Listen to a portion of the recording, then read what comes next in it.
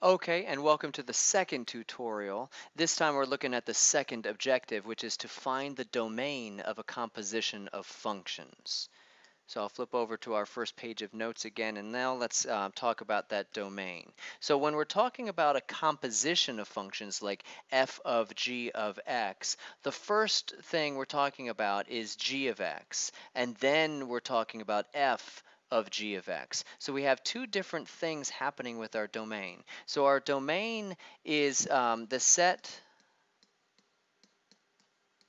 of x values that satisfy g of x first, such that the g of x values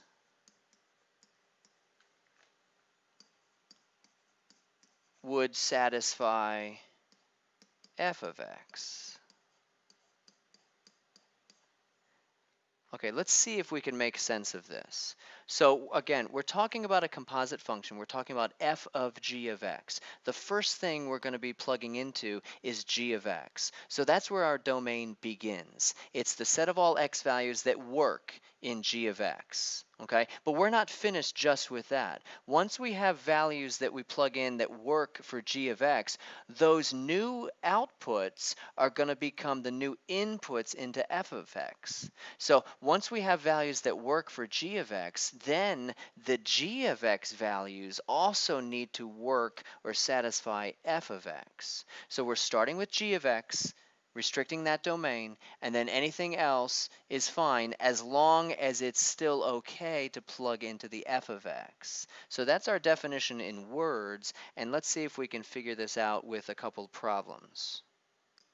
So here's our first example to find the domain of this composite function f of g of x. So we're talking about f of g of x, and that means that our sites are first on this function g of x. So let's forget about f of x for a minute. Let's talk about g of x. Since g of x has a denominator, I know that there's going to be a chance for a domain restriction, and indeed there is. I know that x cannot be 2. If 2 were what, if x were 2, then 2 minus 2 is 0, and you cannot divide by 0. So I know, my eyes are right here on g of x, I know that x cannot be 2. So in my ultimate answer, in my final answer here for domain, I know, and I'm going to use set notation, I know that it's going to be all x's such that x is not equal to 2. Now there might be other numbers that need to be restricted, but I know that's where we need to start. Since we're starting with g of x, we're starting with this function, and we're saying that if x can't be 2. X can be any other number. Any other number works in g of x other than 2. Okay, now that we're finished with that, we need to understand that we're not done. Now we're going to take this g of x function and plug it into f of x. So now we do need to know what number can we not plug into f of x. And you're looking at the f of x function and you're saying, well, wait a minute, x can't be negative 3. That's correct. We cannot plug a negative 3 right here because then we'd have a 0 in the denominator. So we need to make sure that this entire function does not equal negative 3, and that's where the work is going to be. We need to take this g of x function and make sure that it is not equal to negative 3. I need to figure out what x value would make this happen, because that x value also has to be restricted from our domain. Let's solve this equation and then I'm going to recap this. So I'm going to put this over 1 maybe. That might help. I'm going to get rid of this denominator. I'm going to multiply by x minus 2. I'm going to multiply by x minus 2. That cancels out that denominator, and I've got 6. I'm going to keep it as a not equal to. It could be an equation or a not an inequation, I guess. That doesn't really matter. So negative 3 times this would be negative 3x and then plus 6. Now I'm solving for x, of course. So I'm going to subtract 6, and I get a 0. That's okay. Some students get freaked out when they see the 0 there. It's okay, it's just another number. I'm going to divide by negative 3, and in this case I get 0 is not equal to x, or rather x is not equal to 0. That is the last restriction. x cannot be equal to 0 as well, and I have my domain. Let me circle this, and then let's explain this. So I'm looking for the composition f of g of x, or rather I'm looking for the domain of that composition.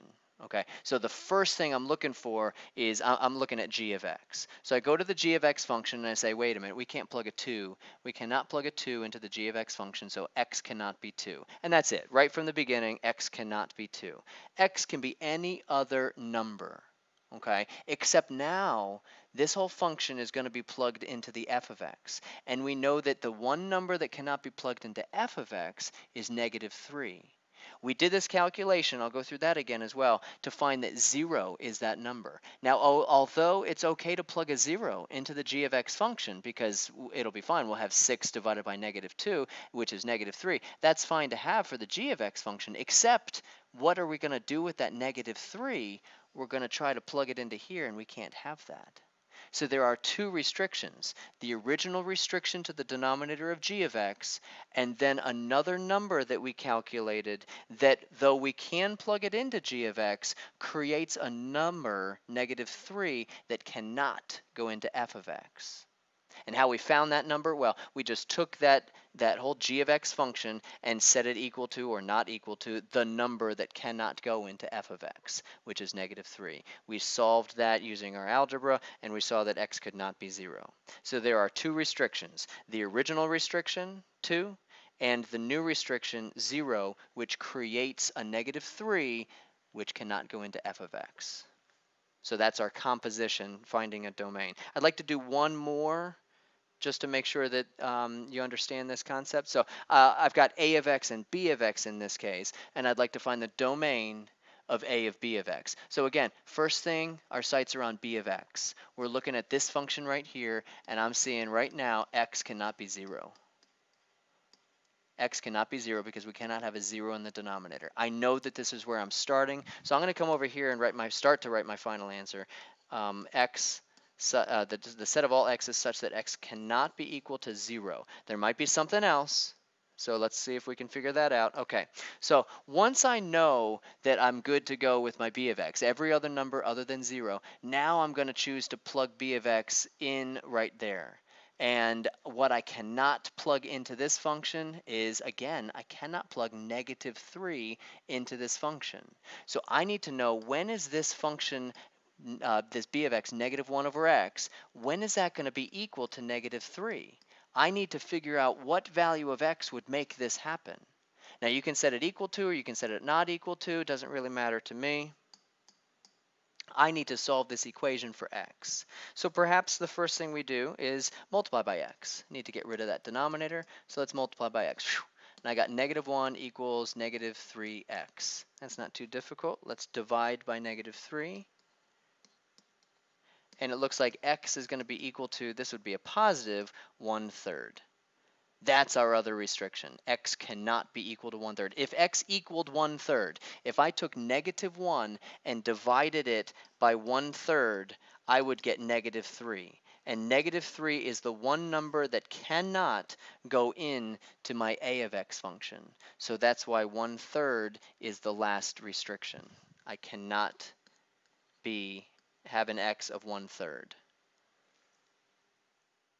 So again, let me explain this too, because some people are confused by this. They see the a of x and they see the b of x. They see that a of x, x cannot be negative 3, and they see the b of x, x cannot be 0. So they just say, okay, so I can't be negative 3 and 0. And they're confused as to why 0 is the only one that is correct, and then there's some random number here, 1/3. They don't get that. It's not that x can't be negative 3.